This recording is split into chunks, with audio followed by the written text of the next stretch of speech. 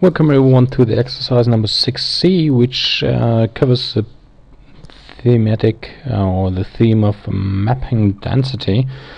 And this we have now a seventh map in our atlas here, which is called population density. And what we have is another or we would like to represent the population density by using first of all the population in the year 2000, but also the area, which is given in square kilometers here. So how to do that in later on videos I will show you how to create a new attribute which will maybe or which can cover something like a value of people or 100 people per square kilometer, but in this video I would like to show you how to do it only by using the layer properties. So double click, we will go into data view first of all. So double click on countries, and what you already know is that there is a possibility to use quantities to represent colors, to represent values. In our case we will use the same, also gradient colors, but not only the population in the year 2000, but we will use some kind of normalization. You can have a look in the help file for that to get an idea. Oh, well, it's not responding in my case. So what we will do is we will normalize it by kilometers. So now we have the less dense populated areas given by green color, which is here probably 1 people per square kilometer, and here it is something like 270 people per square kilometer in the whole area of the country. So there's no differentiation in between the countries. And what we can see is that there are spots where you have a high density, and there are spots with low densities. We will adjust it by using more number of classes, maybe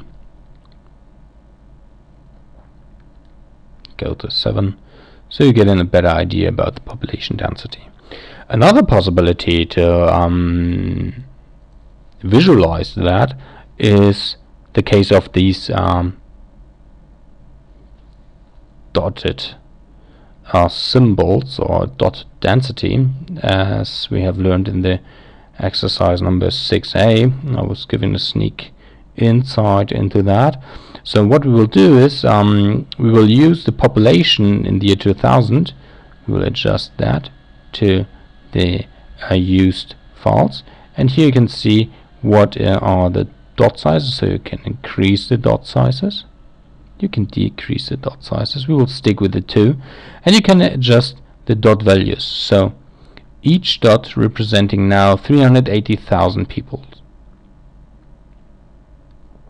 In this case 190,000, and in this only 150,000. So here you can adjust the visibility of dots, and we will adjust it until well, let's say 30,000, something like that. And what we also adjust